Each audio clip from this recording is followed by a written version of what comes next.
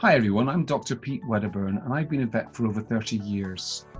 I own my own practice, so I'm a clinical vet, but I'm also a media vet, and I write newspaper columns and I talk on the radio and television. So I get a lot of queries from people who want to own cats but can't because they or a member of their household is allergic to cats. So when I talk to these people, I gather that they have a number of false beliefs, false myths that they believe. Hi, I'm Libby Sheridan and I'm the Veterinary Technical Manager at Purina. I'm here with Pete to bust some common myths around cat allergens. The first one, myth one, is that cat hair is the allergen that causes human sensitivity. And that's not true, that's false. In actual fact, the problem is an allergen called FeLD1 that's produced in cat saliva. And it's a very sticky protein. And what happens is, it's a bit like glitter, if you can imagine. What happens is when a cat grooms themselves, licking themselves all over, what they do is they transfer that protein from their mouth and the saliva all over their body, onto the fur and onto the skin. And then as the cat goes around the house, they shed skin cells and some fur. And the FeLD1 protein is so sticky that it will transfer all around the house wherever the cat goes. So it will stick to furnishings and walls and the carpet, and it will remain there for a year or more. That is the source of the allergy that people get so affected by. The second myth that I want to address, myth number two, is that hypoallergenic cats don't produce allergens. This is false. And it causes lots of problems because people think they're going to buy a pet that they won't be allergic to. But that's just not the case at all. Different cats produce different levels of allergens, different levels of FeLD1.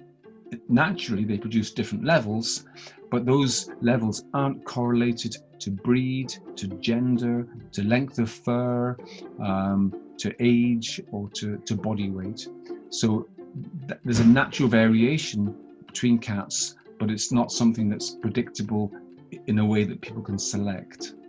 So what that means is that just as different people have different levels of allergies to cats, different cats naturally produce different levels of allergens. So when somebody is trying to manage a cat allergy, they have to look at a range of different ways of reducing the exposure of themselves to the FeLD1 allergen.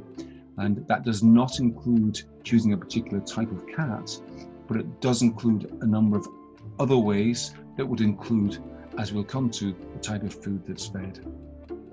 Myth number three, it's impossible to neutralize cat allergens before they enter the environment. This is false.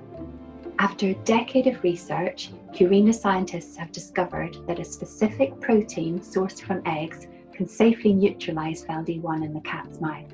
By reducing active FeLD1 in the cat's saliva, it reduces the allergen that's transferred onto the cat's hair and dander as it grooms, ultimately reducing the allergen in the environment. Myth 4. Neutralizing FeLD1 with egg protein must impact the cat's physiology. This is false. The beauty of Pro Plan LiveClear is that it reduces cat allergens on the cat's hair and dander without impacting the physiology of the cat. The neutralizing action takes place in the cat's mouth as it eats its food. So the cat continues to produce FeLD1, and therefore continuous and daily feeding of LiveClear is required to neutralize that FeLD1. Because scientists don't know exactly why cats produce FeLD1, the goal was to neutralize it rather than inhibit its production. Once swallowed, the key ingredient is digested just like any other protein, so it's totally safe for the cat. Myth number 5. Every sufferer is impacted in the same way.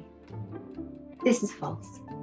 Humans have an individual allergic threshold, which is the point that they develop allergic symptoms.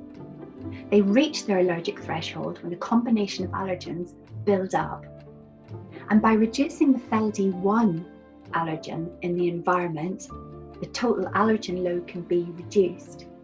And if the total allergen load then falls below that individual's allergic threshold, then they're less likely to develop allergic symptoms. Myth number 6, if I get rid of the cat, I will immediately stop suffering. This is false. FeLD1 gets everywhere. It sticks to walls, furnishings, surfaces. It's a bit like glitter, and we know how long glitter hangs around for. And so does FeLD1. It can stay in houses where cats have been for over a year. Some people would say, oh, they're just cats, but they're not. They're part of my family.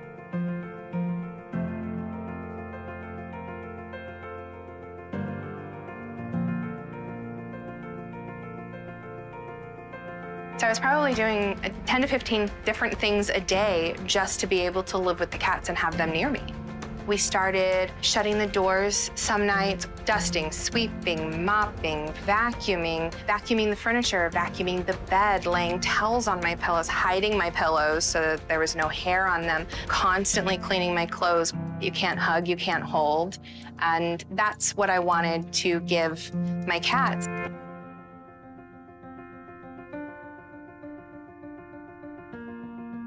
This food has absolutely been life-changing.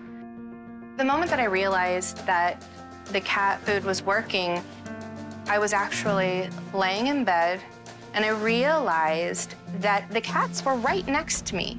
I was actually cuddling with my cats and I just about cried. I have so much more time. I'm not constantly vacuuming. I'm not constantly cleaning. There's no way I will ever go back to any other food. It's not going to happen. For the first time ever, I am living with my cats.